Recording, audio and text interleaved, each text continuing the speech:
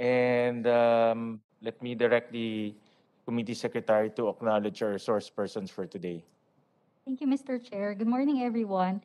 For our public hearing on bills regarding the declaration of a special working holiday or the National Baptist Day, House Bill number 6522 and Senate Bill number 1548, we would like to acknowledge our guests and resource persons from the Bible Believers League for Morality and Democracy, or Bible Mode. We would like to acknowledge the Secretary General, Bishop Reuben Abante. From the Department of Labor and Employment, we would like to acknowledge Ms. Emilia de Guzman, Supervising Labor and Employment Officer of the Bureau of Working Conditions. And last but not the least, from the UP College of Law, we would like to acknowledge Assistant Professor Michael P. Chu Jr. Thank you, Mr. Chair.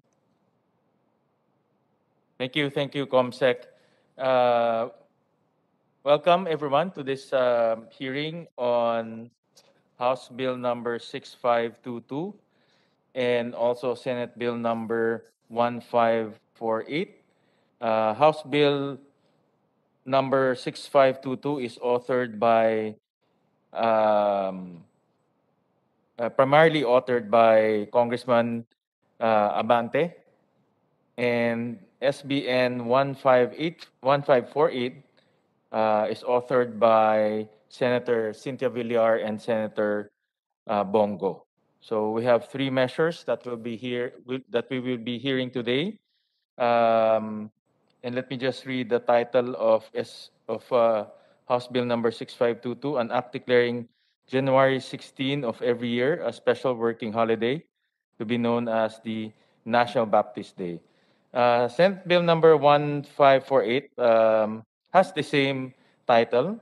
And let me just read it also to put into the records. An act declaring January 16 of every year a special working holiday to be known as the National Baptist Day. So with that, ladies and gentlemen, we will now go into this discussion of this bill. Like I mentioned earlier, we only have an hour to lay down into the records the rationale for this measure. Of course, the impact of this measure to our labor force, to our number of days of working, and also we want to hear the rationale why this bill is an important measure and why this bill will create positive impact to our country. So with that, I can see Congressman Benny Abante is already here with us. So we can start off with the principal author of this bill, no less than Congressman Benny Abante. I thought Bishop Ruben Abante is Congressman Benny because you guys look the same. Kanina, akala ko kayo na si Congressman Benny na yun pala, iba pala yun, no? But you guys, hawig ho kayong dalawa. No? So we recognize and we call on Congressman Benny Abante for his opening remarks and as well as to sponsor the measure. Thank you, Mr. Chairman. Can you hear me? Yes, we can hear you loud and clear. Okay. The House bill that has been approved for third reading, entitled the National Baptist Day Bill, is a bill that I believe should be now approved by the Senate and then recognized by the government. I just would like to tell the committee that the Baptist in the Philippines has been here for about 122 years, and it is they began the ministry here in the 1900s, and several groups of Baptists have come after several waves of years, just like the American Baptist Convention that made their headquarters in Iloilo City. And one of the universities in the Philippines is actually a Baptist university called the CPU, or Central Philippines University. And then afterwards, we have the ABWE, the Association of Baptists for World Evangelism, that came here about 20 years later. And then we have the Southern Baptist Convention. And then we have the Conservative Baptists. And later on, we have the independent Baptist groups that came to the Philippines way back in 1948. The PCEC has a lot of churches that consider themselves Baptist or have Baptist affinity. So, Mr. Chair, may I say with enthusiasm that perhaps we have around 25,000 Baptist churches, both small and big, in this country. My church alone, Mr. Chair, is 46 years old. And it came from the church that is about 50 years old, you know, and the church that I got authority from came from a church that was established in 1954. So this is just a recognition of the Baptist presence in the country and how that they have helped this government in various ways. Like, for example, giving relief and giving help to people that have been devastated by the storms and being involved in various several services that's being done, being able to help the community. And not only that, but as you can see, Mr. Chair, that the Baptist people are very law-abiding citizens. And I think that is one of the biggest help that any group of people can actually help the government to be law-abiding. So, Mr. Chair, I would like to really request this committee to please approve the National Baptist Day bill that is right now in your hands, Mr. Chair. And thank you very much for this opportunity that you gave to me to be able to just give you a little bit of glimpse of Baptist history in the Philippines. Thank you. Thank you, Senator Win. Thank you. Thank you, Congressman Benny. Rest assured, we will expedite the approval of this bill, and based on the number of session days, we have ample time to get this going. Plus, no less than our Senate President made a request, to get this bill up and running. So we have a lot of support and recognition on the importance of this bill. And So Mr. with that- Chair, if I may Yes. say, Yeah, go ahead, po. that I am praying that you will still be in the Senate next election. Thank you, Congressman Benny. That's a very inspiring statement. With that, we go on to the statement and also the comments of Bishop Ruben Abante. Good morning, Mr. Chair. Can everybody hear me? Yes, po, we can hear you. Yes. Mr. Chair, I have written you a letter. I hope that you've received it. And it bears the appreciation of not only the Bible Mode, but all the rest of the Baptist churches who are behind this proposal, Mr. Chair. I am the main convener of the Alliance of Baptist Councils, which actually held a Baptist celebration last 2020, and it was attended no less than by the president himself, and Senator Cynthia also was there. And I am also the president of the Baptist Bible Fellowship of the Philippines.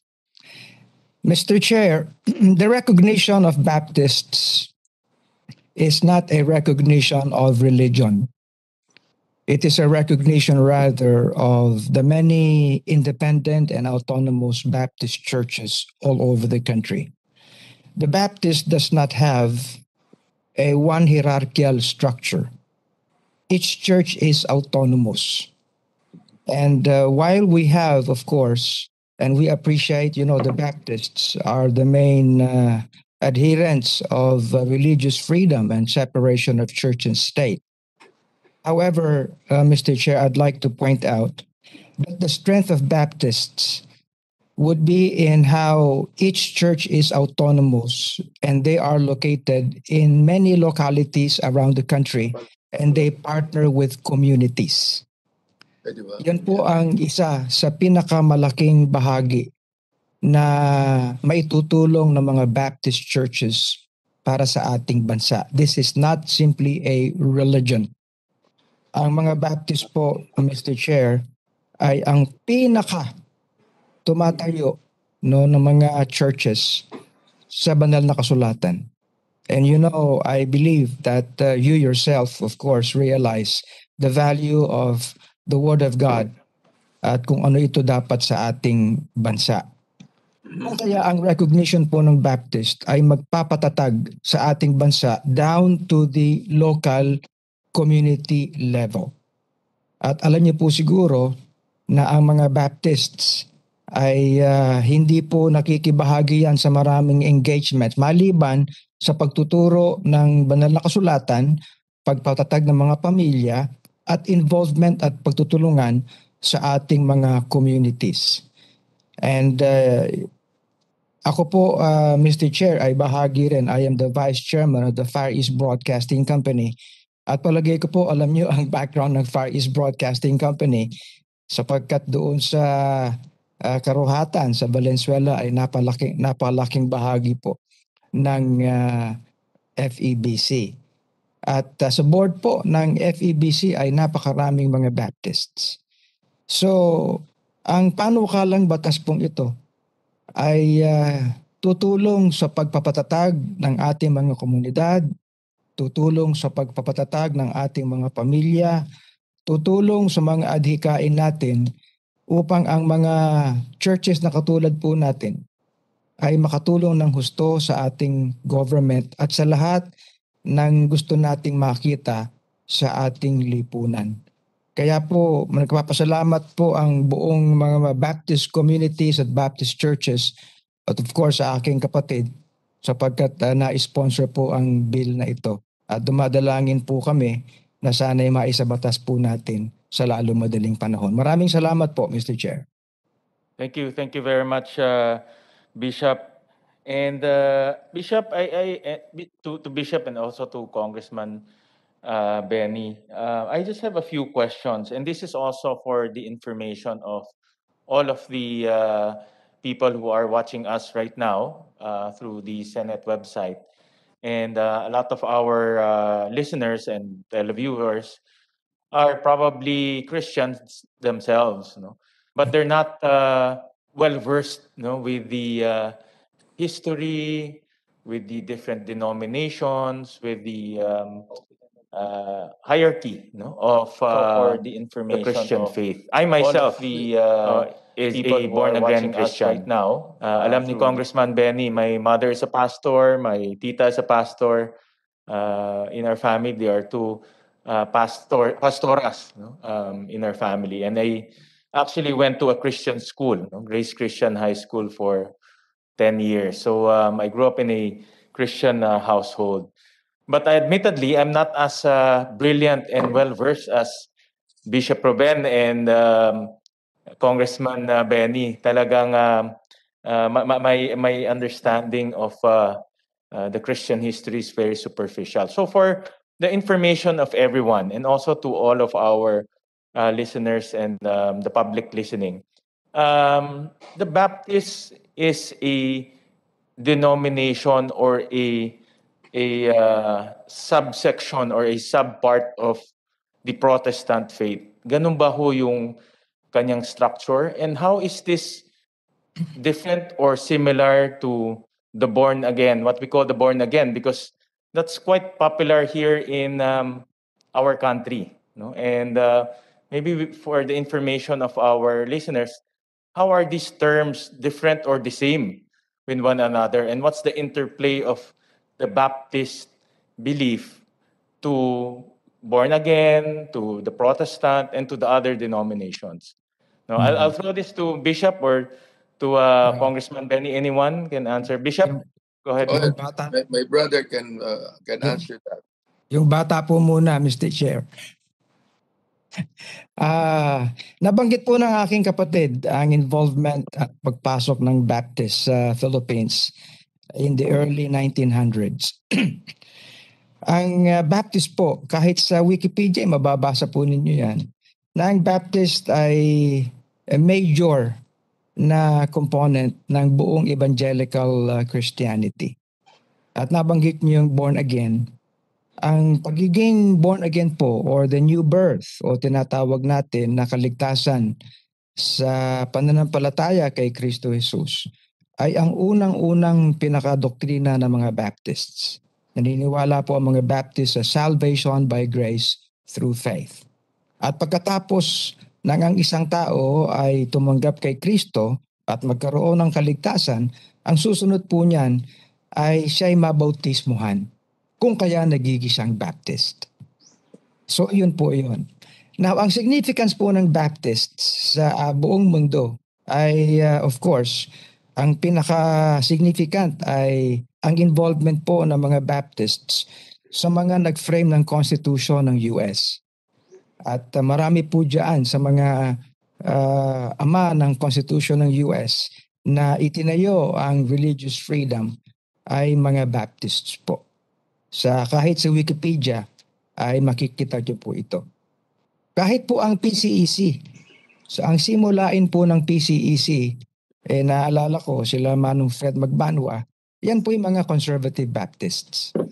Ano po, kahit ang pinaka-national director ng PCEC ngayon, na si Bishop Noel Pantoja, ay kabilang po din yan sa mga conservative Baptists. Marami po ang mga Baptists sa Philippines. Sabi ko nga kanina, ay walang isang hierarchy po iyan. Each church is autonomous. Ano po?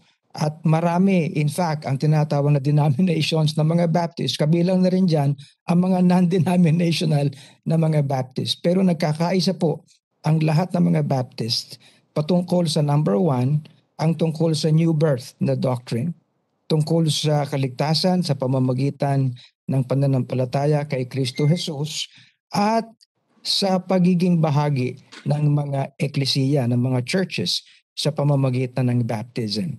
And of course, ang mga sumusunod po doon ay kung ano na ang maitutulong ng mga mananampalataya sa lipunan, sa government. At nais ko pong sabihin na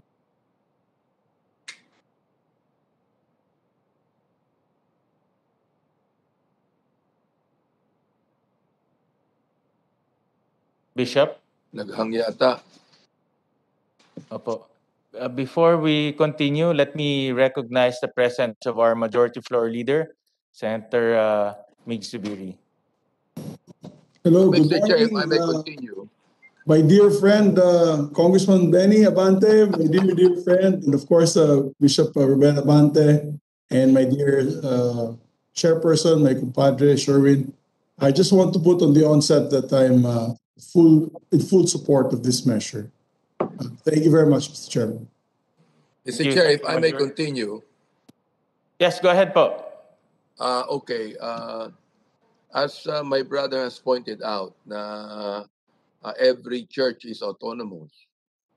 My good friend, the Majority Leader, Mig Zubiri, know that in Bukidnon, there are so many Baptist churches there. In fact, in Bukidnon, that is one of the first provinces in which the Baptists put up their own hospital.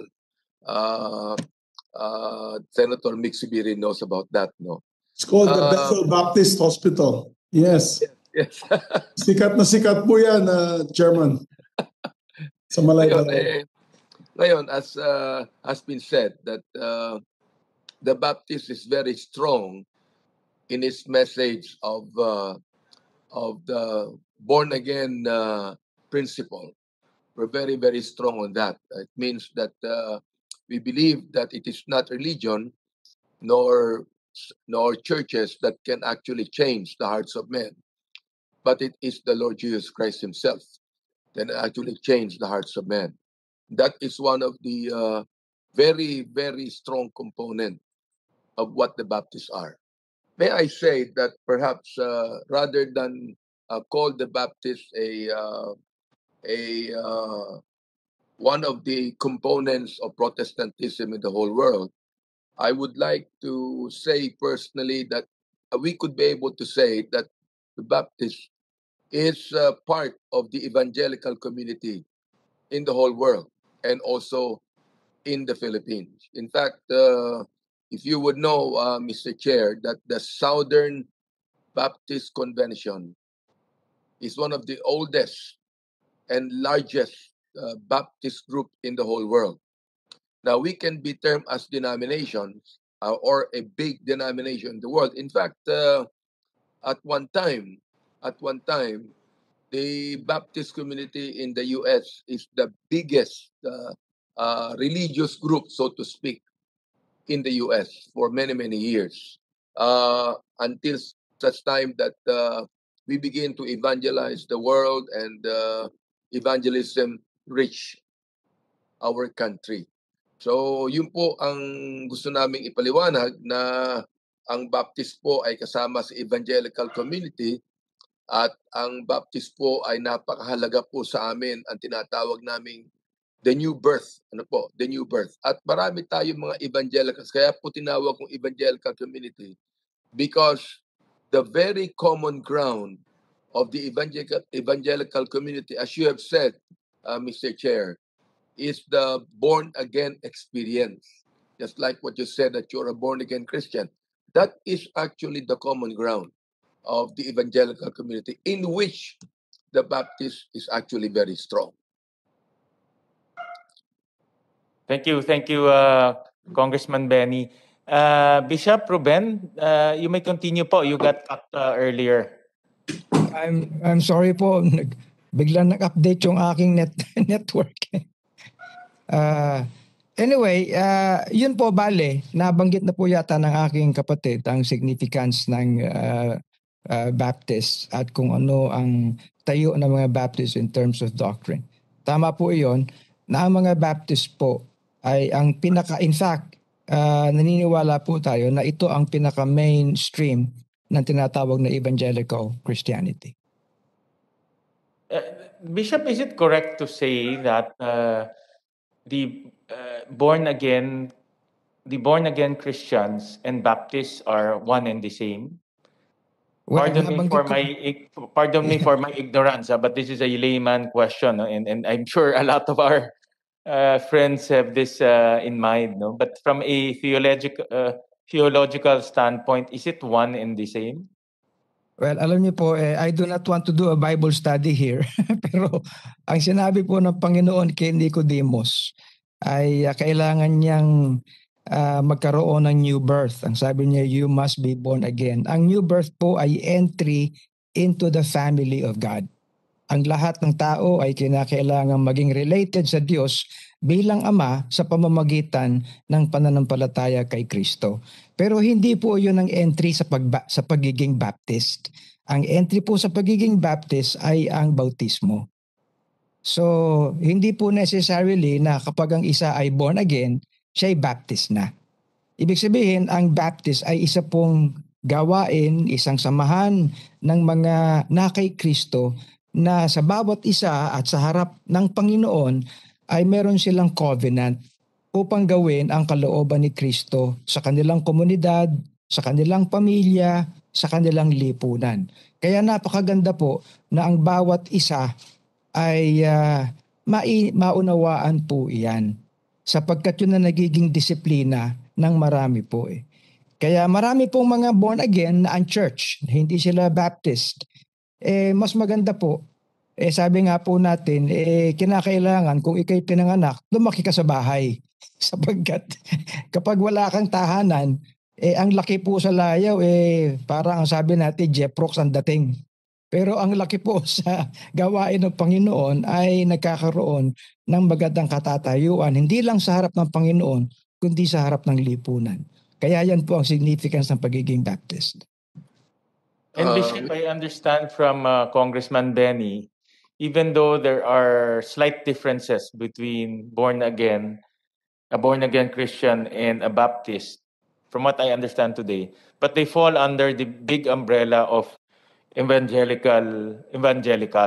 Opo. That's the common denominator. Tama po ba yung understanding ho Yes, natin? because the term evangelism po ay attached po yan sa mensahe ng the new birth.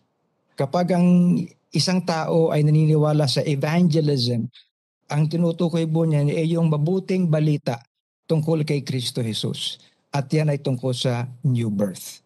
Kahit po sila Billy Graham, sila Franklin Graham, sila Will Graham, ang mga known evangelists, mga Baptist po ang background nila. Okay. Mr. Chair, can I add Yes, to go what? ahead po, Kong Benny. Okay. Also, in the realm of government, Mr. Chair, I would like to say that the Baptist statesmen in the U.S.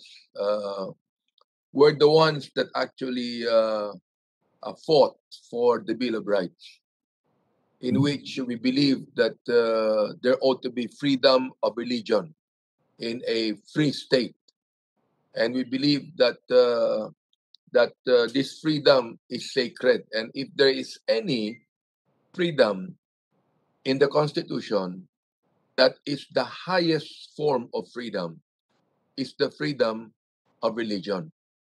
And it is the Baptist people that fought that in America at one time, because there was a group of Protestants named the Congregational would like to make the Protestant church to be a state church of the U.S., because in many countries like Spain, like the other countries that have made a religion to be a state church, but it was the Baptists that actually rejected the idea of a state church in a democratic society. We were the ones that actually fought for the freedom of religion. It means that every religion, every church has the right to promote, has the right to preach, has the right to teach whatever their faith is. So perhaps it would be safe to say, Mr. Chair, that our Bill of Rights that we copied actually from the U.S. Bill of Rights, the Baptist statesmen, the Baptist politicians were the ones that fought for it. We call it, Mr. Chair, soul liberty. Soul liberty. We believe that we ought to be free in a free state, and that there should be a healthy discussion and a healthy debate on religion and faith in a nation that believes in freedom and democracy. That's the reason why, Mr. Chair, in 1986, along with other Baptist leaders, we organized the Bible Mode. The Bible Mode is the Bible Believers League for Morality and Democracy. We feel that we ought to be the guardians of morality in this country, and we feel that we ought to promote democratic ideas and freedom in our own country. Today, Mr. Chair, the Bible Mode has 6,000 member pastors in the whole world. And we are perhaps active in lobbying for moral values in the government. Although, syempre, alam mo naman, alam mo yung mga Baptist and Evangelicals, independent ang bawat isa niyan, no? Hindi po yan hierarchical. For example, hindi po kami naniniwala na kinakailangan i-control mo yung mga tao mo kung sinong iboboto. But we provide character. We provide moral avenues in which our people should choose who to support. You see, and we study every candidate, just like I have studied my good friend Mick Subiri. You know, just like I know the family. Your family, Mr. Chair, is well known to me, especially your mother. So these are what the Baptists are, Mr. Chair, and I think that that the government now should, in a way, recognize the presence and what the Baptists have done in this country for about 122 years since the 1900s. Thank you very much, Mr. Chair. Mr. Chair. Yes, go ahead, Senator Zubiri. Yes, since I have to leave the house we have a session at 10 o'clock, and we have to log out. But before I do that, I'd like to recommend approval of this measure on committee level. Congressman Benny Abante, my dear friend Bishop Benny Abante, is absolutely correct. One of our best citizens of Bukidnon, most of our best citizens of Bukidnon are Baptists. They're doctors, lawyers, Yes. nurses, professionals. The best hospital we have in Bukidnon now that's privately owned is Bethel Baptist Hospital in the city of Malaybalay. They're very well respected members of the community in Bukidnon, and we're very proud of them. And I move, Mr. Chairman, that we approve this immediately on committee level and pass it to me on plenary so that we can tackle it immediately as well for second and third reading. Mr. President, Mr. Chairman, they deserve to be recognized as a group, as a church in our country. We've recognized many other denominations. We should recognize as well our brothers and sisters, the Baptist community. Maraming salamat, Mr. Chairman. I may have to log out now. I would just like to thank my dear friends, Bishop Congressman Benny Abante, Sir Ruben Abante. Good to see you both. You're looking very well. Mr. And, Chair, you have my support. before Senator Mix log out, I would like to just thank him for that. In fact, Senator Mix, I am about to call you and ask that if this is approved in the committee, that you would perhaps agenda it right away in the plenary. Thank you I very read much. your mind. I read your mind, sir. I read your mind. You have to remember, Chairman, yes, Bishop Benny Abante was also my counterpart in the House. As not only were we together with him, Chairman, we were together with Bishop Abante, but we were also, he was our minority floor leader in the House. At one point in time, was the majority floor leader. So I cannot say no to him, and of course to their congregation. So, Mr. Chair, I just would like to say this before anything else. No, you know, President Mayor Erap talked to me, Senator Mix, and he told me that, you know, I do not like you because you belong to the Spice Boys. I said, no, it is Mix Subiri who belong to the Spice Boys in Congress. you were just Old Spice. Just kidding. So, yun po, Mr. Chairman, I move to approve on committee level. And congratulations in advance to our dear colleagues and friends from the Baptist congregation. And we will see to it that we'll pass this as the soonest possible time in plenary. Maraming salamat po, Chairman. Thank you. Thank you, sirs. To the Abantes, thank you po.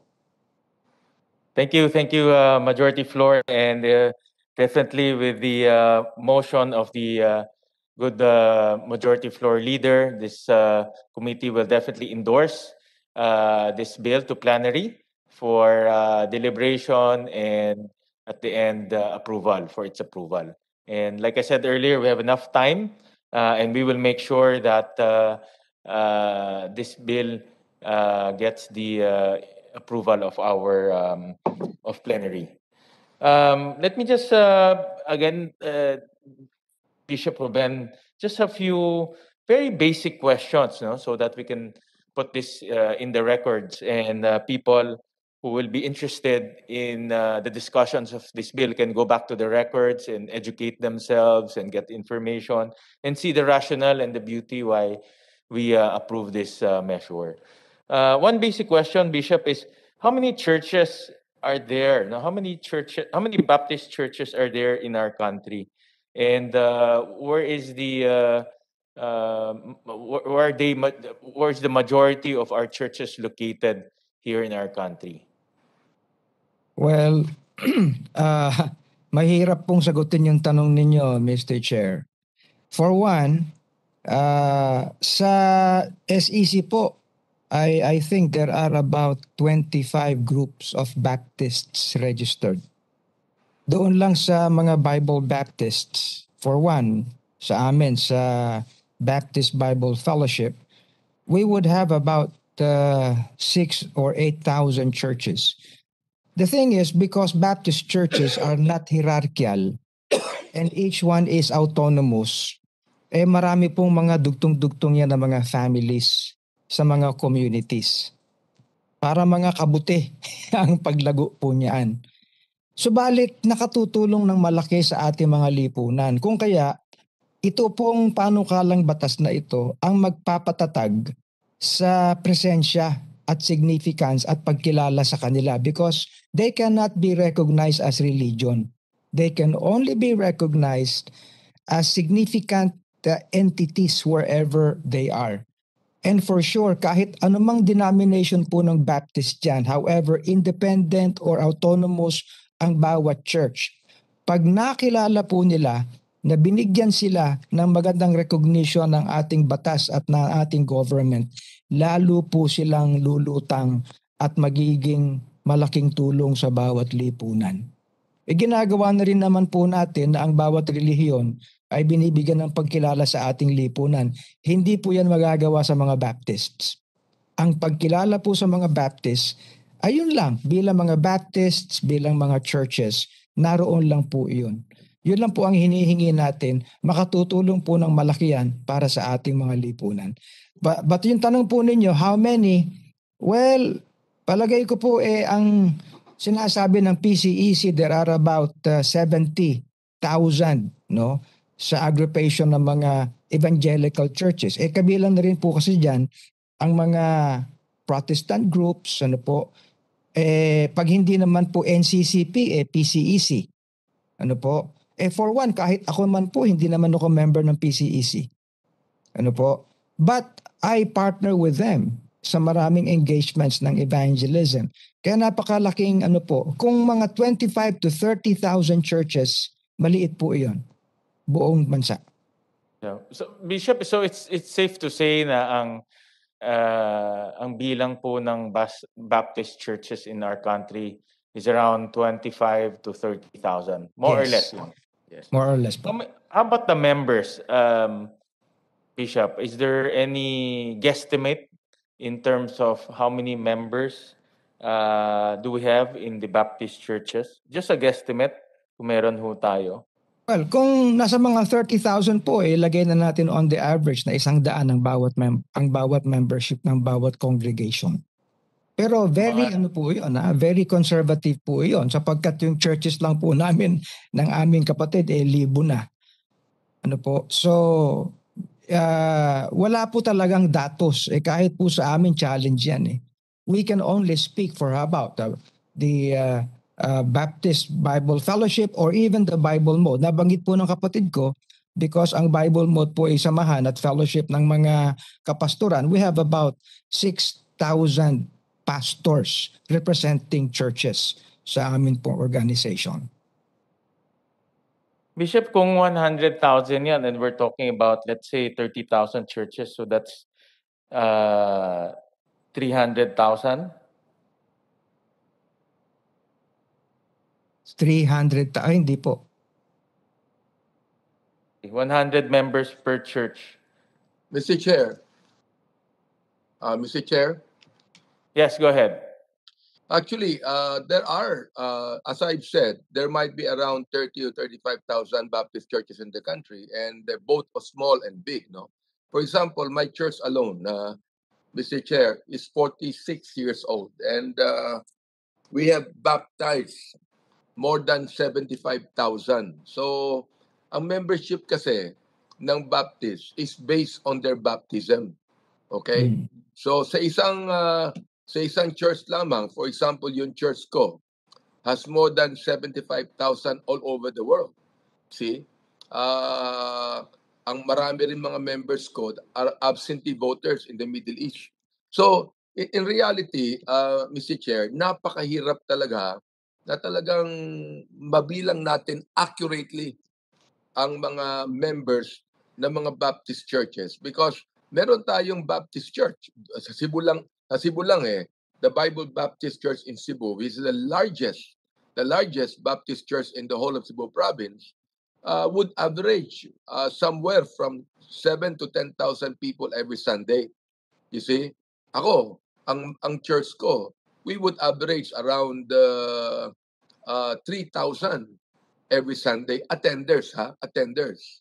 But of course, kapag sa isang service namin, for example, ng isang gabi, sa isang service namin, all right, we have an audience of about 17 to 20,000 in the internet for live streaming. No, so mahirap, pero masasabi ko na at least in the Philippines, if we are going, kasi alam mo, ang hirap talaga nung every church independent eh. Pero at least in the Philippines, conservatively, masasabi ko po, the Baptist people have at least 3 million people, 3 million membership among our churches today. Thank you. About 3 million. Yes, thank you, Kong Benny. So I just want to put on record a rough estimate. If there are 100 members per church and we have 30,000 churches, that's about 3 million members, conservatively.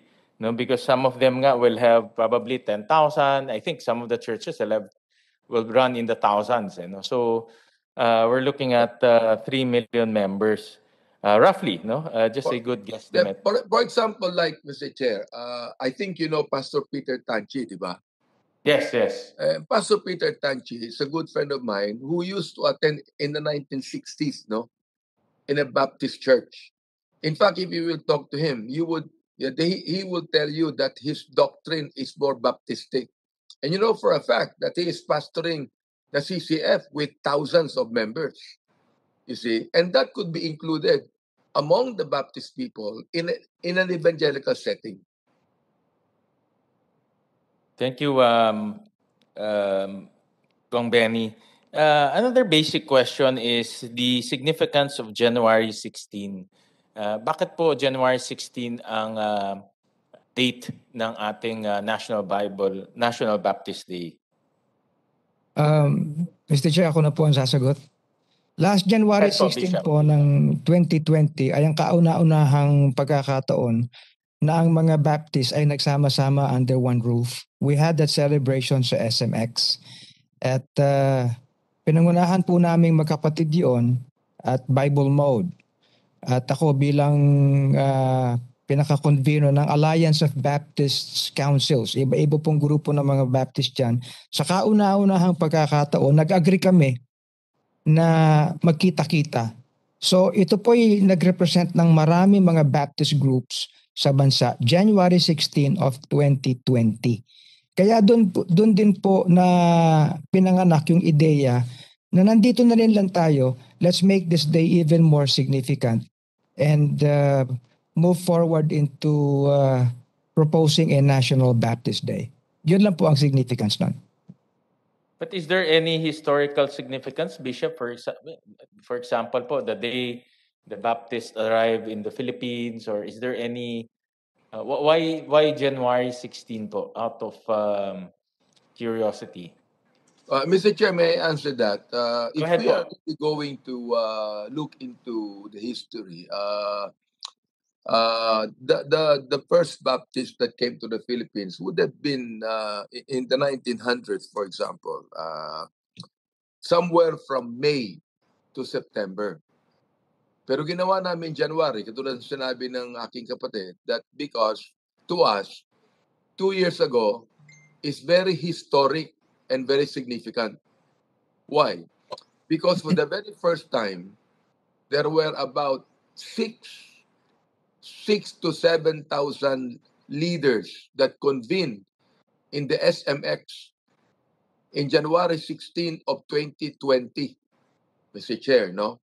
And these are the aggregation of many different Baptist groups. For example, like the leader of the PCEC, who is the pastor also of a Baptist church, the GCF, if you remember, the Greenwich Christian Fellowship, the pastor, Bishop Noel Pantoja, is a Baptist, and he is right now the chairman, National Director. National Director of the PCEC. He also was there. So therefore, yung January 16, Mr. Chair, 2020, doon lang nagkaroon talaga ng history. Alam mo naman yung mga evangelical community dahil sa pamilya yan hindi nag-agree in some point yan Ano? Pero for the very first time, Mr. Chair, nagkaroon kami ng agreement. Nandoon ng Conservative Baptist in the person of Pastor Noel Pantoja. Nandoon ng Missionary Baptist in the person of Pastor Cesar Punsalan. Nandoon ng IBMA in the person of Manny Quezon. Nandoon ng Southern Baptist in the person of former Undersecretary Dante Velasco. Who is also a pastor. Nandun din naman ang ABCLBM at ABWA. Alam nyo, ito lang, just to tell you na publicly, nung araw, ang ABWA, yung ABCLBM is an offshoot of the ABWA. Alright? At meron silang differences. Pero for the first time, in January 16 of 2020, nagsama-sama po kami lahat. So to us, that is very historic. Not only that, because the Bible Mode, as the Baptist Lobby Group, has always had his conferences and conventions, Mr. Chair, every second week of the month of January.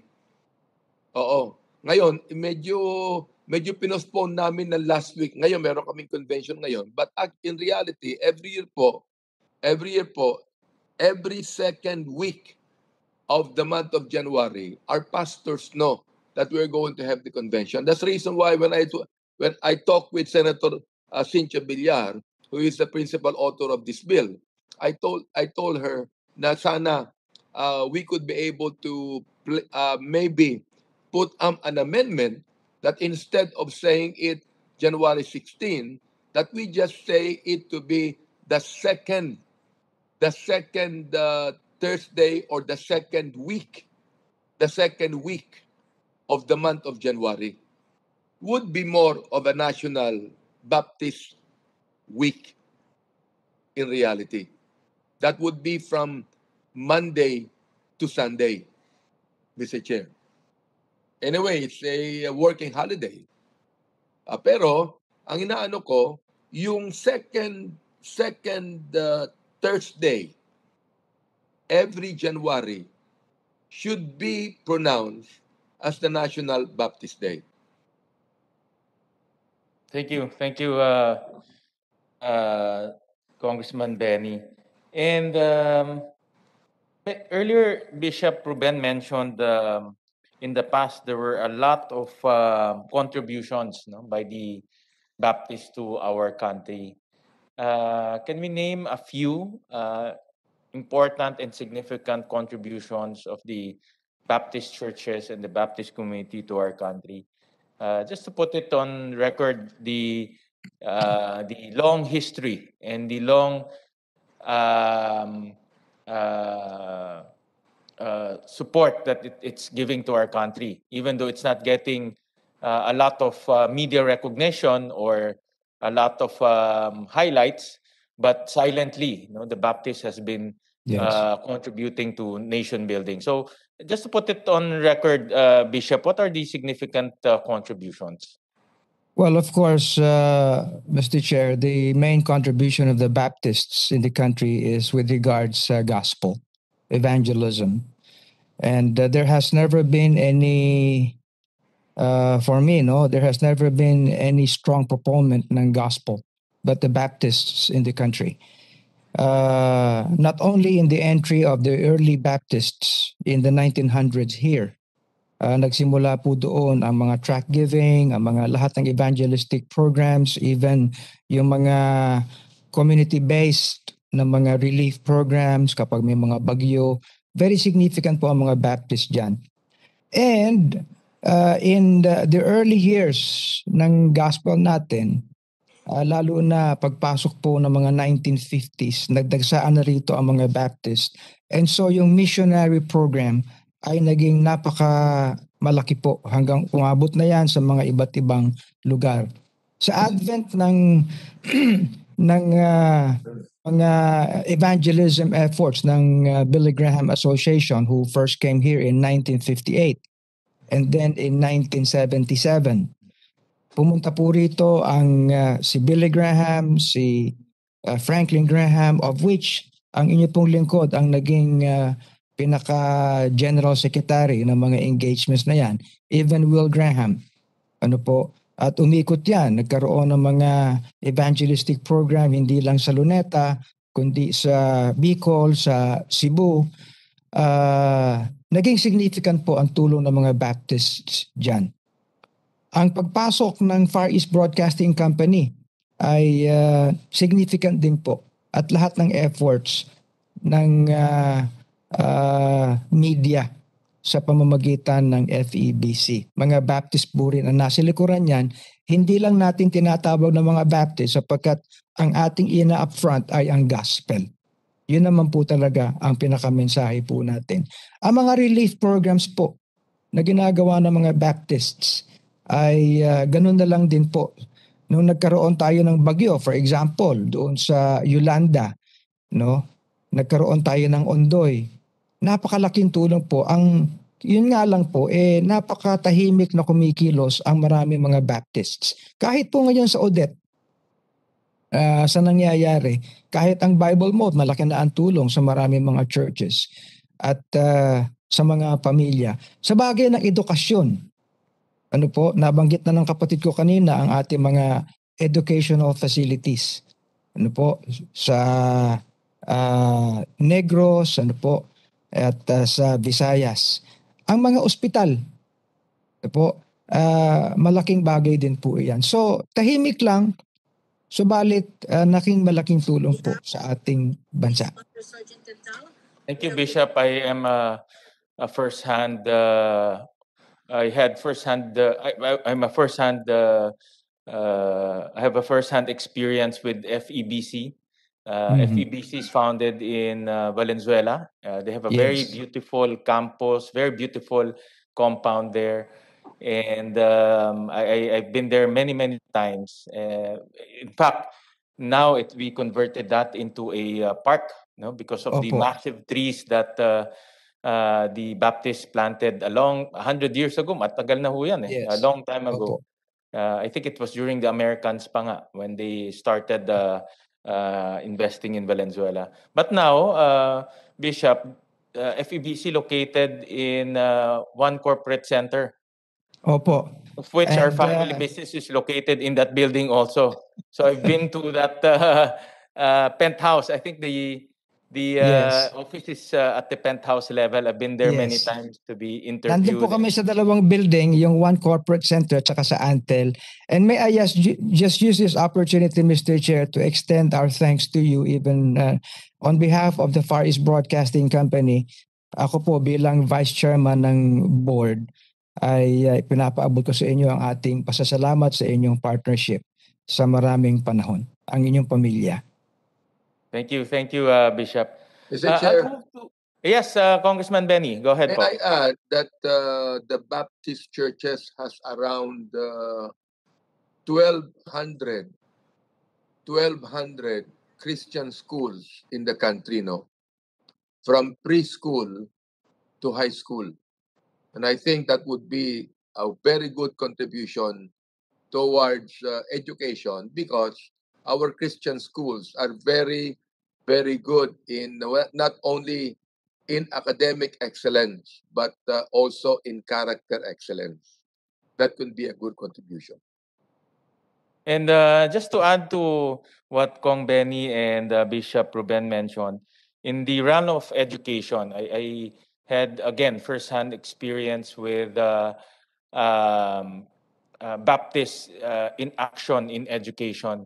When we were discussing the alternative learning system law, one of the most active organizations in ALS is a group called SULADS in Mindanao. And it's headed by Pastor Pitogo, who is a Baptist. No? He's a Baptist pastor in Mindanao. And part of their corporate social responsibility is to promote alternative learning system to those who are marginalized and to those who didn't finish school. So that is my first-hand experience with an organization who is backed by the Baptist Church in Mindanao. So ang ganda ho, ang ganda. That program is such a successful program. So we'll move to Dole since we have, just to make this discussion holistic and complete, we're joined by Miss Emilia de Guzman, and would like to hear comments from her, considering that this is a special working holiday. So again, no, just for the information and just for the education of those who are listening to us today, ano bang implication nitong special working holiday? So may we call Miss Emilia de Guzman? Good morning, Mr. Chair. Sa lahat po ng mga members of the committee, good morning po. The DOLE fully supports the intent of the bills as the observance is considered as an ordinary working day for workers in the public and private sector. So this is in line with the DOLE's trust in recommending that instead of observing it, proposed measure declaring it as special non-working day, it be declared as special working holiday. So in sum, the DOLE fully supports the intent of the bill and we interpose no objection on the matter. Salamat po. So Ma'am Emily, just for the information everyone and to put it on record, with the declaration of a special working holiday on the, I think the new proposal is second Thursday of January, there's no implication when it comes to the compensation of our employees and the businesses. There's no implication also in terms of adding benefits or adding a certain amount when we declare this as special working holiday. Yes, correct po, Mr. Chair. So hindi ho in short, hindi ho dadagdagan ng sweldo under a special working holiday arrangement. Yes, Mr. Chair. Kasi it is considered as ordinary working day lang po. Although Okay. may observance po. Go ahead po, ma'am. Okay. Oh, yun po, may observance on the on the celebration. Okay. Pero And then kung as sige ho, go ahead. Pay, wala pong effect naman sa mga workers tsaka sa employers. Pag hindi ho siya pumasok, assuming he's a Baptist and hindi siya pumasok, he will not get paid also. The principle of no work, no pay shall apply. O unless Alright. meron siyang leave credits, pwede pong i-gamitin yung kanyang leave credits para mabayaran yung araw na yon. All right. Thank you. Thank you po.